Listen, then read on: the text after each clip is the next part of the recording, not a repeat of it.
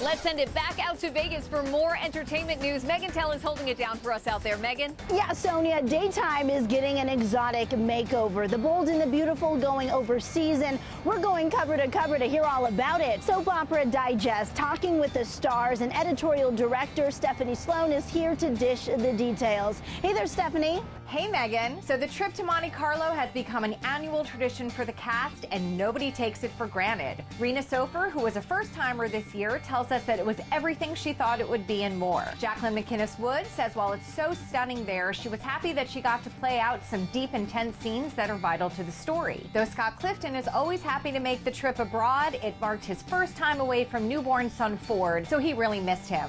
Oh, sounds like a fun time. So what else can we look forward to in this issue? Tristan Rogers is coming back to Young and Restless as Colin and dishes about the new vibe on the set. Leslie Charleston talks about playing General Hospital's Monica for nearly 40 years. And Y&R's Michelle Morgan and Crystal Khalil, who didn't like each other at first in real life, tell us how they became besties.